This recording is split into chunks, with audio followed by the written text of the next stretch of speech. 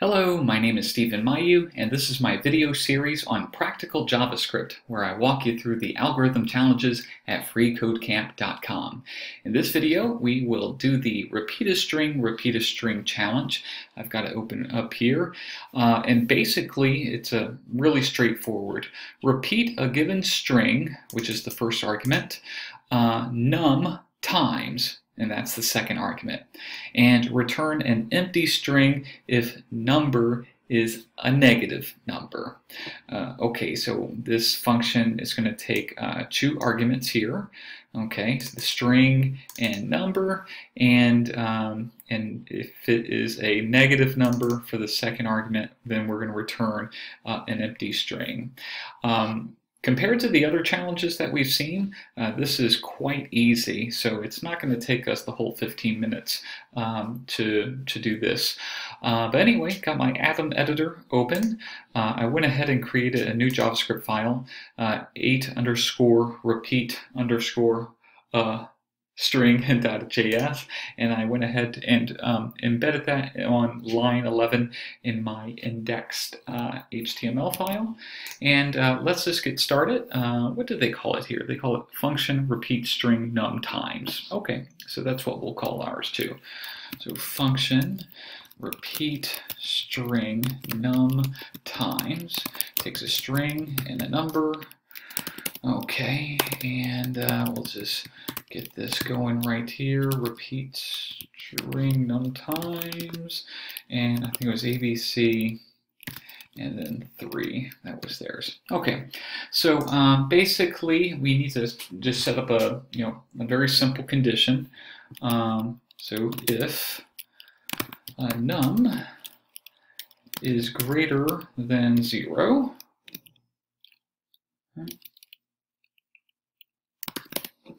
Or I guess we could do greater than or equal to 0. All right. Then we're going to do string, and guess what? This is so easy. There's a repeat method for strings in JavaScript. So string str dot repeat, and then we just pass in the number of times we want to repeat it. So num. That's it. Okay. And I'm just going to go ahead and put a return statement in here. Okay, I'm going to save that. All right, go to my HTML file, have it opened here, and I need to get the JavaScript console up. Okay. All right, I'm going to clear that out, and I'm going to refresh the page, and there we have it. It's kind of hard to see, but ABC, ABC, ABC. It works. Okay, let's just make sure. Let's do another test with 0 and with the negative number. Okay, yeah, let's see, 0, and then, okay, negative number 2. Okay, all right. Okay, so actually here, okay, it's giving us nothing. All right, so I'm just going to go ahead and change this. Since the free code camp test, they actually don't even mention 0 times. They do mention a negative number, but it says return an empty string if num is a negative number. They never mention zeros though. So if you pass the repeat method a 0, it looks like you get a blank string. It looks like you get nothing.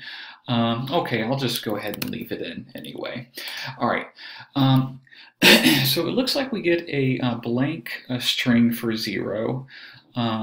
Even though the instructions don't really mention that. But we get an undefined for our negative. Okay, so we got to basically just do an else block. Okay, and return, okay, just an empty string. Save that. Okay, and all right, you don't see anything, but this is ABC, ABC, ABC, and then that's an empty string, and that's an empty string, even though you don't see anything right there. And we do greater than or equal to 0 and apparently 0 prints out an empty string. So Free Code Camp doesn't mention that whatsoever. Okay, there we go. Well, we might as well just, might as well do this if it's greater than 0, because that'll essentially do the same thing for us. We go here. What's this? Okay, yeah, and we get the same result. All right, so greater than or equal to 0 or greater than 0, it's the same thing. I'm going to do this condition just on one line, it's a pretty neat trick. If you have a very simple, if else block, like the one that we have here, you can use something called a ternary operator, and it's basically the same logic, but it's on a single line.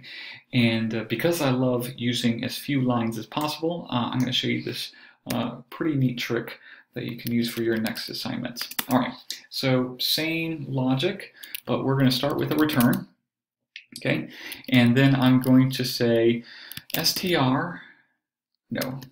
going to say num greater than 0. Then I'm going to put a question mark. Okay, just trust me. Then I'm going to write out str repeat num. Yep. Then a colon, and then empty strings, and then a semicolon. I'm going to save that, go to the browser, make sure everything, okay, and it runs exactly the same. All right, so what is happening here? All right, this is our if-else block, but it's in this kind of ternary kind of situation, ternary operation. So we have some comparison happening here, okay? And it's going to return true or false. And if it returns true, okay, it's going to do whatever is on the left side of the colon. And if it returns false, it will do whatever is on the right side of the colon. And because we have this return statement, okay, it will return this operation if num is greater than 0, if it's true, or it will return an empty string if this is false. And basically that's it. So I'm just going to copy this here. I'm going to copy all of this actually. Okay.